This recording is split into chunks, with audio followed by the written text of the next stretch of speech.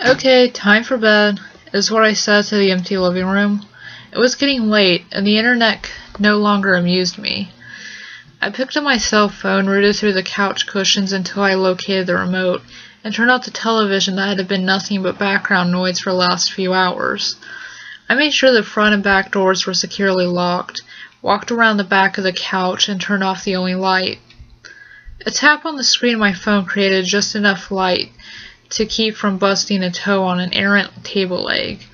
Because my cats have an evil tendency to lie in the middle of the hallway, I aimed the small amount of light from my phone directly in front of my tired and shuffling feet. I'd only covered a small distance before I knew, from many nights of the same regiment, that I was getting close to the bedroom door. At this point, my arm started a slow upward arc that would eventually illuminate the now pitch-black opening for the comfort of my room. The light emanating from my cell was quite dim, and this action had become quite rote, so my arc was about waist level before I noticed a slight variation of the familiar black of the open doorway.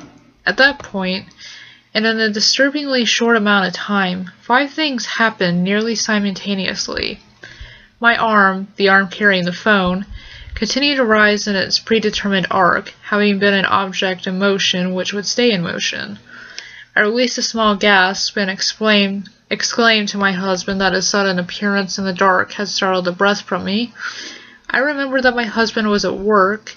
The light arc reached its apex on a face of protruding nail-like teeth, a face suspiciously bereft of eyes, with a gaping, oozing, bloody pit where a nose should have been.